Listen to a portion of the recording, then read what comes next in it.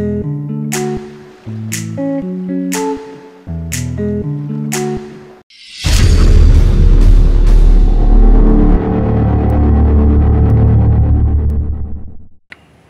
Joshua here with SaltyScales.com. Today's topic of discussion is how to create a float rig for Spanish mackerel fishing. It's super effective, super simple. Let's get started. Alright, ladies and gentlemen, so here we are. We have our few essential items that you'll need for this rig. They include a small 50-pound or so swivel, 50-pound rated swivel, a small egg sinker, a bobber stop, a 2X #1 long shank hook or a 1/0, and a cork. Simple and sweet. So that's of course in a rod and reel. So first things first, guys, what you want to do is take your bobber stop, and you'll notice that you have your small bead and they come on a wire, and they have this small little circle or opening for your fishing line. So what you want to do is take your fishing line and put it through that little hole, just like so. Once you do that, you want to make sure you're firmly grasping the wire that the bead is on, and then you want to start to pull the bead off of the wire on to the fishing line, just like so.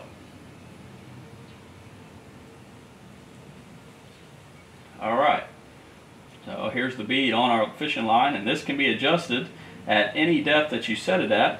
So that's what's really great about this bobber stop, is that you can adjust the depths of your bobber with a quick slide of this bead. So I'm going to slide it up on the main line here. Alright, so now all we have to do is remove the wire from the main line, and there we are. Our bead has been placed onto the line, and we're now ready to move forward with the next step. Alright, so now all we have to do is place our bobber onto the main line.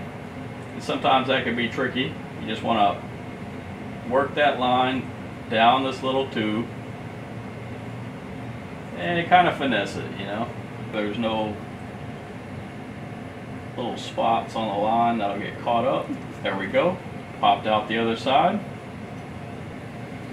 Alright, next thing you want to do is you want to add weight. You can get these corks either weighted or unweighted.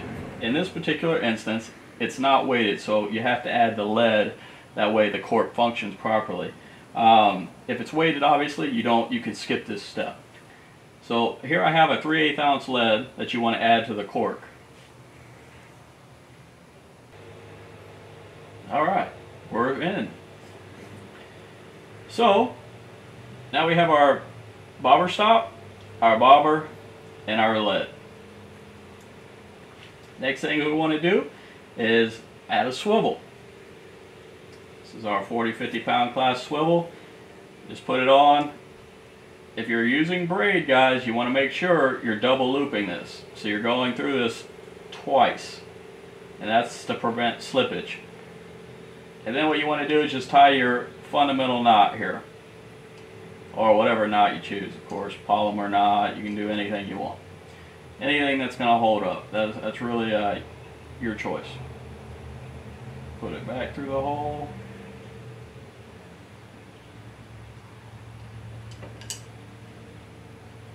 Alright, and then just pull it tight.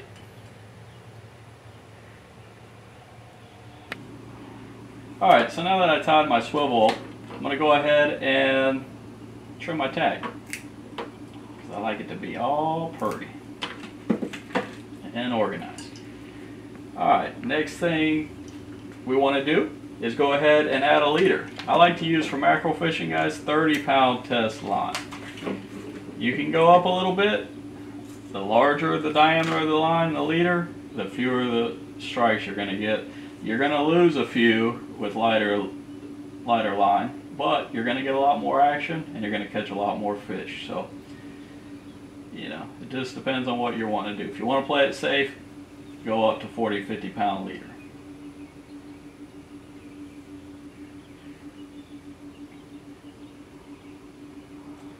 I like action. Alright, so I got my bobber stopped. I have my bobber, 3/8 ounce lead, 40 to 50 pound class swivel, and then tied to about 2.5 to 3 foot of 30 pound leader material.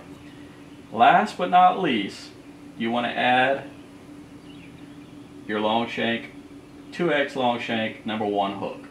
I find that this is the best long shank hook for the purpose of mackerel. You can either tie this with a basic knot or a loop knot. This depends. If you're using live bait, you may want to go with the loop knot. If you're using cut bait, regular blood knot will work just fine. Pull it tight, trim your tags. Alright, so there it is. Alright, so I hope you guys like this tutorial on how to create a mackerel float rig. So just to inform you real quick on how this rig works, you have your bobber stop, which is here, the little black bead. You adjust this up and down the line, and this ultimately sets your depth. So when this bobber or this cord hits the water, it'll float up and stop at the bobber stop. Now below it, you'll find this 3/8 ounce lead, or you can even go a 1/4 ounce, depending on the current and things. And then it'll go to your bait. So this weight will help keep your bait in the strike zone, regardless of the current. And then you'll have your long shank hook. So this will help prevent bite-offs. That's why the long shank hook is so important, and this is why you can go down to a smaller leader size, and this will help prevent bite-offs. So guys, I hope you enjoyed today's tutorial. If you did, please give it a thumbs up, comment below, and as always, please share. Hey, if you have a recommendation for a video, I'm waiting on it. Until next time, we'll see you on the water.